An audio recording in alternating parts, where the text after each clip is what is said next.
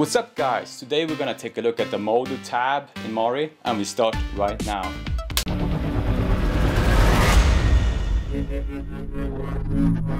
Modo baking.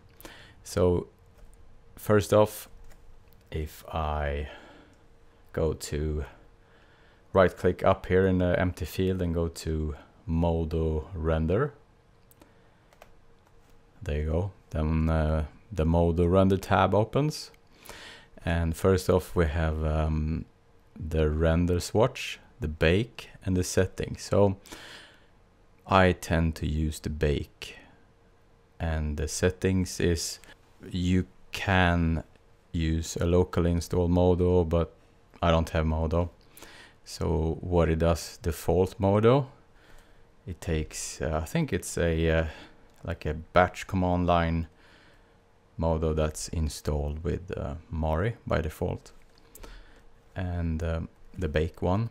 So this is where we tell it to bake. So we have the bake presets, and that's something we can install, and I will take a look at that as well. So first off, let's take the AO for example here. So I have installed a few extension pack ones. There's something called curvature high pass, for example. That's quite a clever curvature node. That's really good for doing edge breakup and maybe like dirt in corners and stuff. But the most common, I guess, is Ambient Occlusion. So if you take the bake preset, Ambient Occlusion, and in the preview window after a while it's gonna load the geometry into a standalone or a internal Modo command line. So you send objects over to Modo now, and then you get some settings up here. So I will be back when it's loaded. Okay, so here we go. It's not the biggest interface, and it's not even fast, so you can use this, but you have to take in consideration that it's not gonna be instant and it's gonna take time, especially for example the curvature high pass. That's really nice effect, but it will also take a long time. So you might fire off a bake before you go in the evening, and hopefully it's complete when you come back in the morning, but you never know. I had bakes that was going on for maybe 2 days on a like a 4K patch size. Okay, so let's look at this. We have the occlusion rays, the distance. So this is something you can play with. But for curvature, let's take.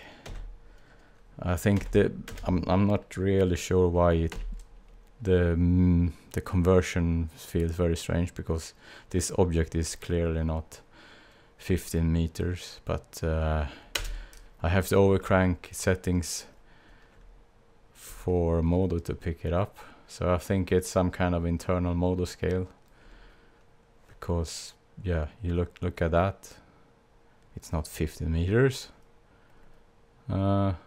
You can play with, let's try 90 in spread angle.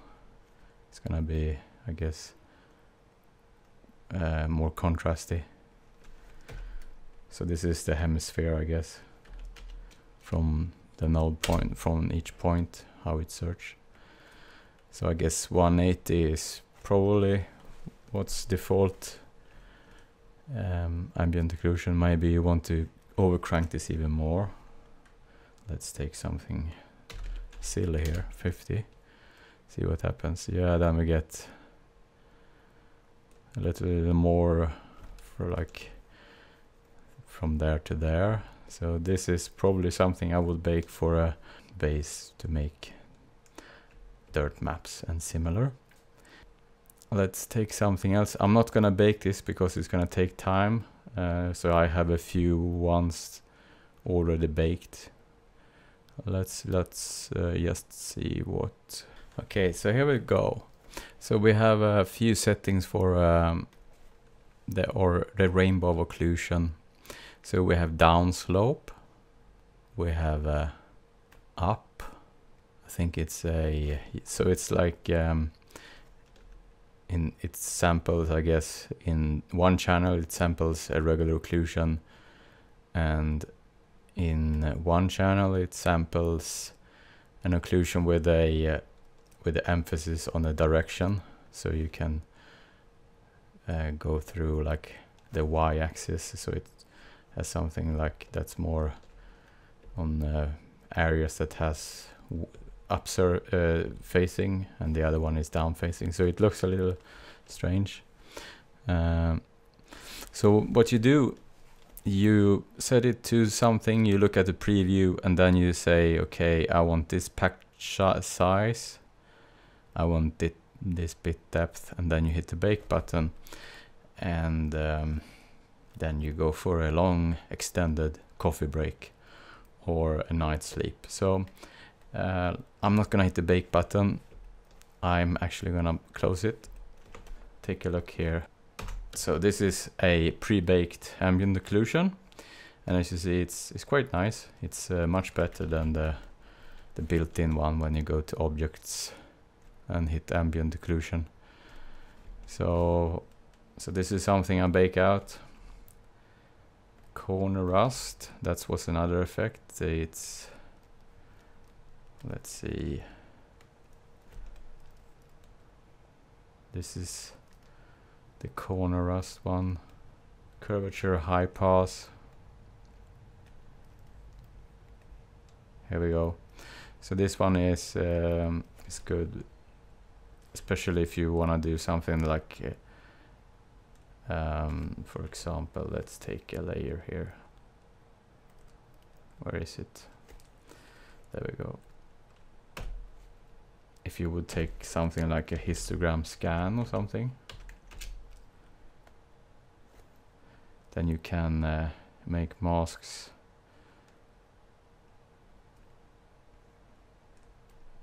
For example, like some kind of wear and tear. And you can choose. And then you might break it up with something else, like a cloud.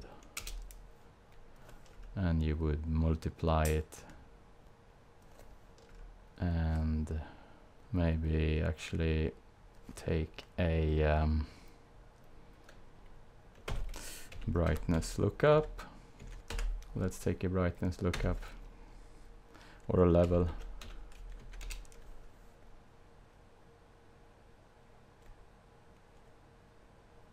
Okay, like that. Normal.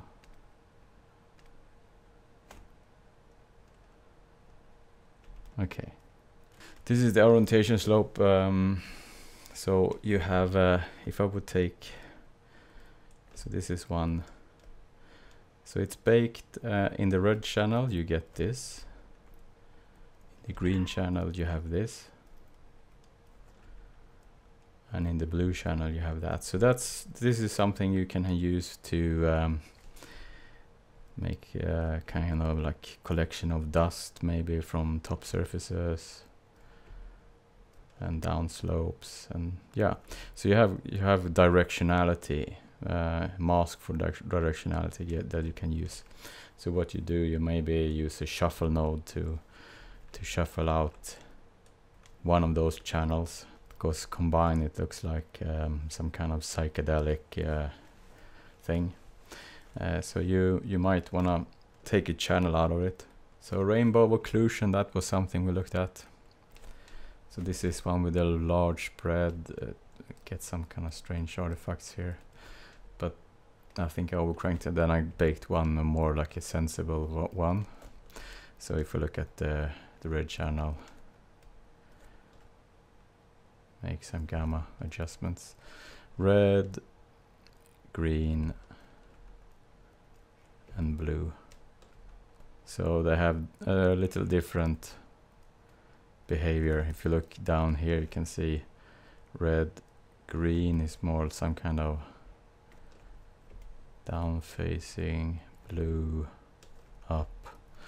Yeah, so that it's similar to, I guess, the orientation slope, but in a more like a tighter spectrum. So that's something I usually bake out. When I start a project, I bake out an ambient occlusion, orientation slope, and curvature high pass. I use that for some kind of procedural breakup and stuff like that. Bake presets in Mari. We have the bake presets here, and I have actually already installed a few here. The curvature high pass, for example, is not shipped with Mari default. To locate the location, so I have this under my program directory, and the Mari folder. So in the bundle, the media and bake presets folder. So this is here where the original ones, okay, the AO for example, and I guess the, which one is it? Wood, and some other ones that's shipped with the Mari. I have added the curvature high pass, the rainbow occlusion. I think that's also in the extension pack from Jens Kaffitz. So if you go to jenskaffitz.com, so he's working on the next extension pack here. So on the development Mari extension pack, there's information.